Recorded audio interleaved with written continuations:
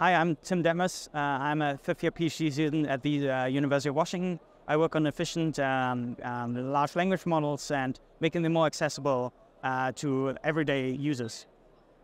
And here I present K-bit inference scaling laws. And so this work is about sort of a trade-off between how many bits you use per parameter and how many parameters you use for a model.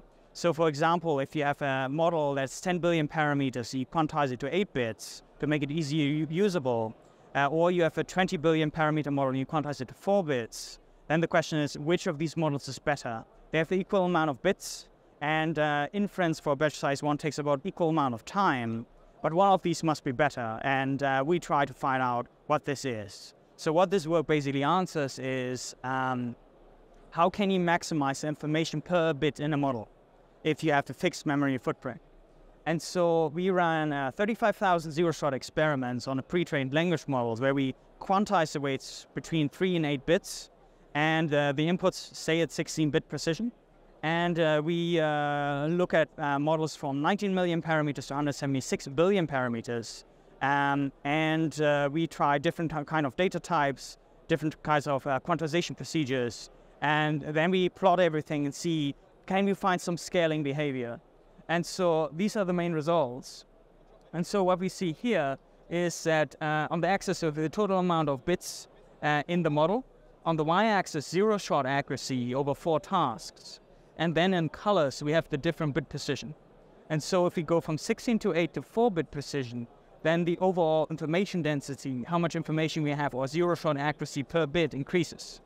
So that means you want to have more parameters in 4-bit precision rather than less parameters in 8-bit precision, for example.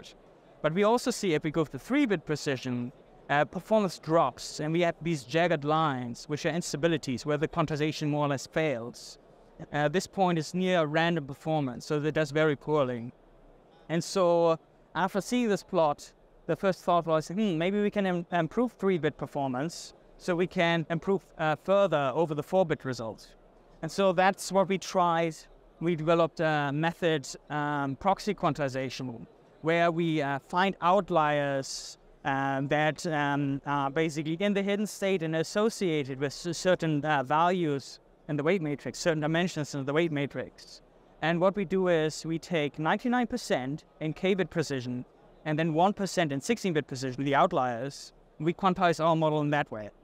And so we average the overall memory footprint and get the total amount of bits in the model.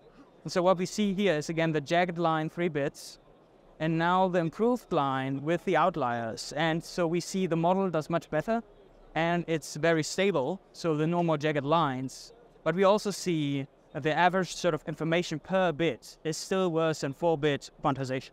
And that means 4-bit is best. You cannot do better than 4-bit precision if you just look at the weights. If you look at the weights in the inputs, you can do a little bit better.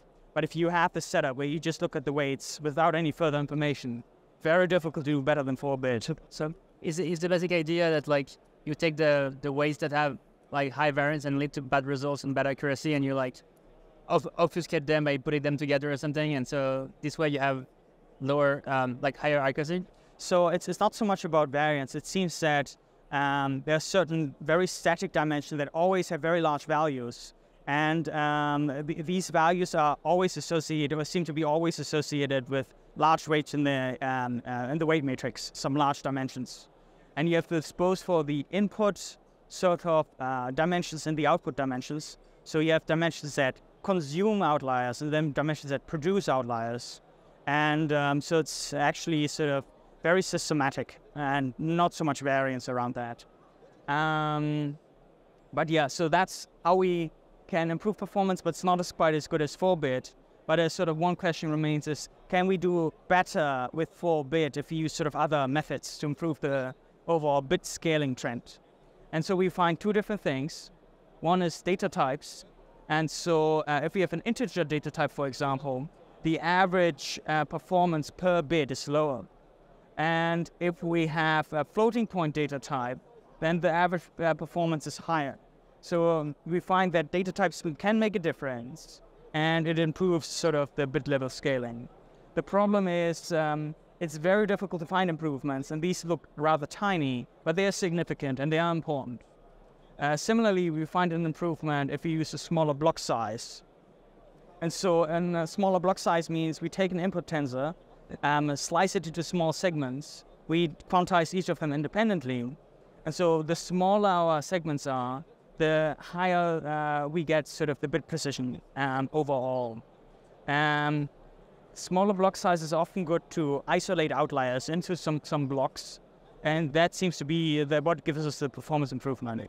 And so to summarize, we have shown through a lot of experiments that if you want to get the highest information density per sort of memory footprint, then the best you can do if you look at the wave matrices is do 4-bit quantization with the small block size and use a floating point data type.